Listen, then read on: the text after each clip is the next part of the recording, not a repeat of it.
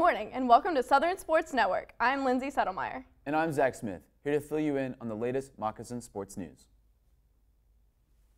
Mocs baseball kicked off their first home series of the season this past weekend.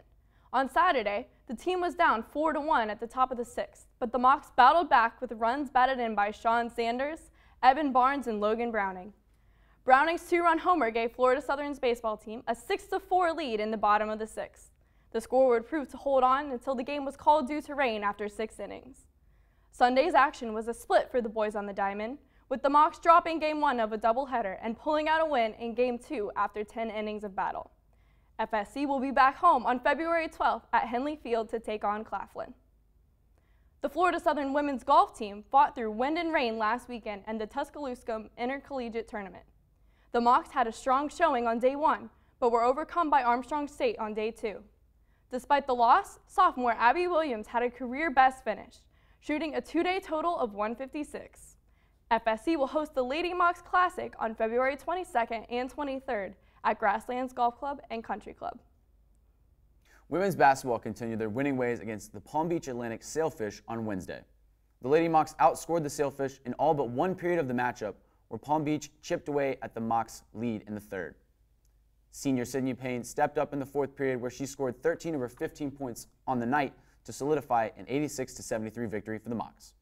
Sophomore Jensen Blasage racked up a team-high 6 assists and a pair of three-pointers, while Anya Fuchs-Robertine grabbed 9 rebounds. All players that took the court against Palm Beach sunk at least one basket and came out with 1 rebound. The women faced Florida Tech on the road on Saturday, and the Lady Mocs rallied in the third quarter to force overtime, but ultimately ended up losing by a score of 58-53. Jensen Blasage led the team with 11 points. Mariah Harris was inactive for the Mocs.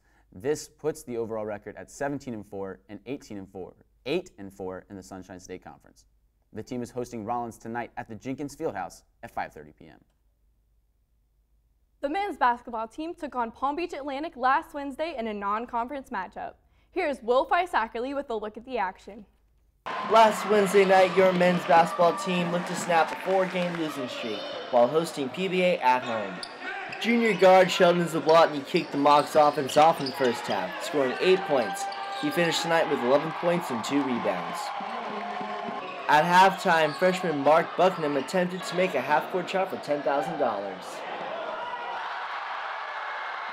Understandably, he couldn't believe it himself. Hasn't really sunk in yet. Leading only by 2 after the half, the Mocs relied on senior guard Dylan Travis to increase the lead. He finished tonight with 28 points.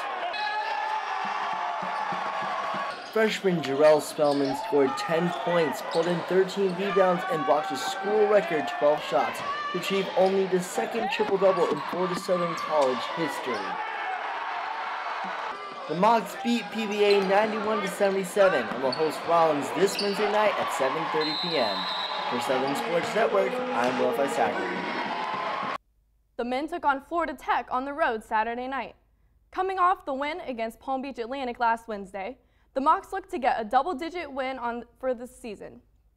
Dylan Travis missed this game with an ankle injury, but Sheldon Zablotny stepped up for the Mocs. Zablotny had a career-high 28 points. Dominique Williams contributed 20 points, and Michael Volovic finished with 17 points. But it wasn't enough as Florida Tech won the game 82-79. The Mocs will take on Rollins tonight at home at 7:30 p.m. and hopes to break the recent skid in conference play. Our men's lacrosse team fell to 20th-ranked Queen's University of Charlotte 6-12 this past Sunday in their season opener. Coach Marty Ward was hopeful for a rebound after the team's 6-8 overall record. The game was tense, with 7 of the game's goals being scored in the first period alone, 5 of them belonging to Queens. The men's lacrosse team play again on Saturday, February 13th, against Young Harris College in Young Harris, Georgia.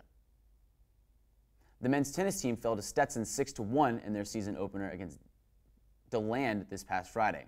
The tennis tournament against Flagler, scheduled for this Saturday, was postponed due to weather. Both the men and women's game have been rescheduled for today at 3 p.m. Thank you, everyone, for joining us today. I'm Zach Smith. And I am Lindsay Settlemeyer, and this has been Southern Sports Network. See you next week.